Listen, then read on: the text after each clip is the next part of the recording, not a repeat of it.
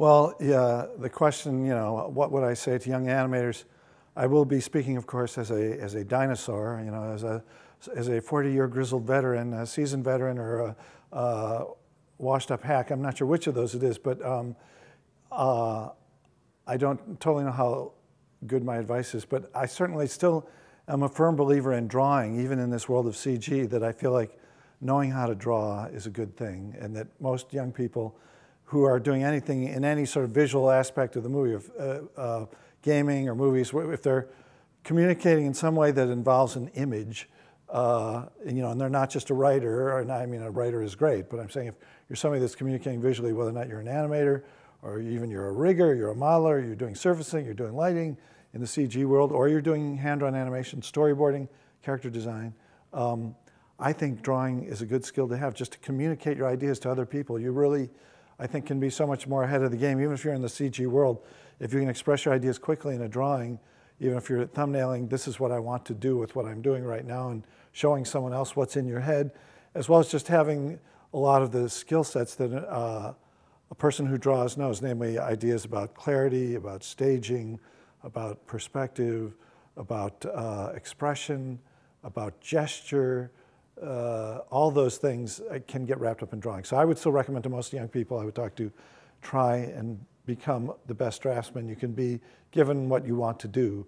But so that is a very broad thing, but that can involve keeping a sketchbook, you know, doing figure drawing classes when you can, drawing from a television, drawing the people you see around you, various online courses you can look at that can help you know, supply you with things to draw and lessons about drawing. So that's certainly one thing. The other thing, it's sort of a weird, tough thing, but I would say don't be defensive about your work and show your work to other people. I think the more you can, part of your job in any aspect of this business very likely is going to be, you're going to be producing some form of artwork, whether or not it's drawn or it's CG or it's anything like that, and it is going to be shown to someone for their approval. And you have to get used to the idea of showing your work and taking criticism for your work. Sometimes the criticism is unwarranted, but many times it is warranted, and you have to start developing a bit of a thick skin enough that you can kind of distance yourself. I am my work, but I am not my work. My work is one thing, and I'm something else. So, and you have to learn how to take criticism and to be open to those kind of ideas and suggestions. Even to the extent, there's a very simple one, which even like when I used to draw, I was so self-conscious about my drawing, sketching, I couldn't go out in public and sketch because I'd be so intimidated about people looking over my shoulder, seeing what I drew, and, oh, what are you looking at? And, you know, do you like this? I don't know if I like it. I don't really like it either.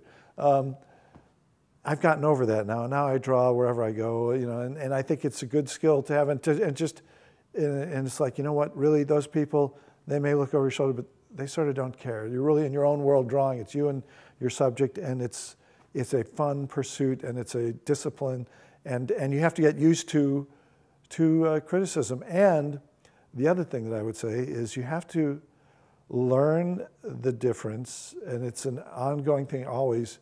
There's a couple things, but it's a young person in the industry, what you have in your head that you're trying to communicate and what other people get from what you're communicating, those are not necessarily one-to-one. They're not necessarily the same thing. So you may be convinced, this is what I'm saying. How could you be hearing it any differently? I can't say it any plainer than this.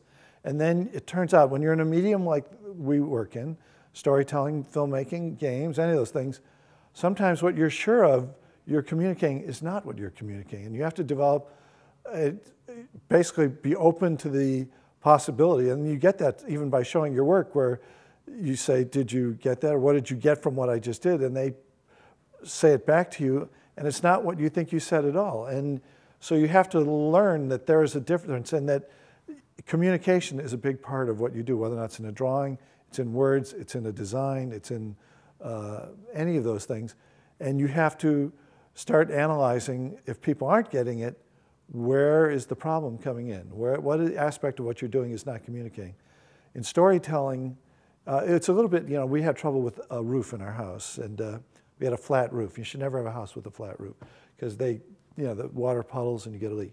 But the leak often doesn't come where the puddle is or where the source of the problem is. The water's getting in over here and it sits under the roof and it runs and it comes out over here. And stories and films can be that way too, where the spot where the leak is over here. But the real problem is actually over here, where you didn't set up the story idea, or when you make a film or any of these artworks, the movie is like a train and you have to get people to get on the train with you. And if you don't, they're still at the station and you've gone well down the tracks, and guess what? They never got on with you, or you didn't realize it, and a third of the way in the trip you did something that dislodged them and they're sitting next to the tracks back there and the train is still rolling, and to get them back on the train may be impossible at that point. Maybe that you just can't.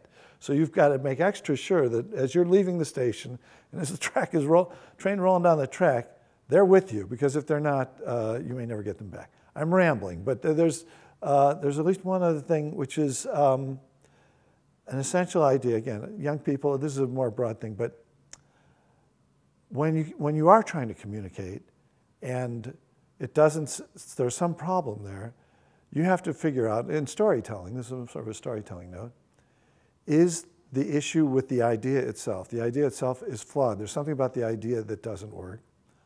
Or is it your communication of the idea that doesn't work? Like, I'm not articulating the idea very well. The idea is sound, but there's something that's getting in the way of my idea. Whether that's a conflicting thing that sort of neutralizes my idea, or there's a confusion, there's a clarity issue, or there's something else that's just like it, or there's something that's the thing that I want to have impact is following something that actually has more impact, and so I can't get this to have enough impact without taking this back down, so this can relatively be bigger than that one.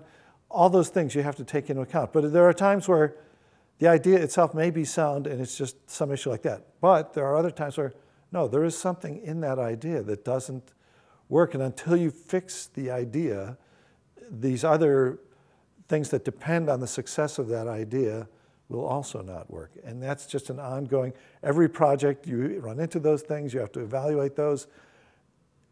It's easy to lose your objectivity in any of these long-term projects like I do, but even shorter-term things, television shows, games and that, animation, you can get in the weeds kind of and lose your objectivity. So whatever you can do to help restore your objectivity, to see it from outside yourself, showing it to people, getting reaction, getting feedback, even very informally, I think it's just a great, helpful tool. And the corollary thing to all that, be your own worst critic. Don't be open to criticism, but be hard on yourself. I would say somewhat. It doesn't have to be. You don't have to be. I'm good enough, and I'm all this self-affirmant. You'll get some of that, but really just challenge. Is what I'm doing? Here's things that I like and I've admired, and that I think really communicate. You don't have to duplicate that stuff, but does your stuff work as well as that? Are you communicating your ideas as effectively as you think you could? What could you do that would be stronger? What could I do that will clear away some of the stuff that gets in the way of my idea coming across?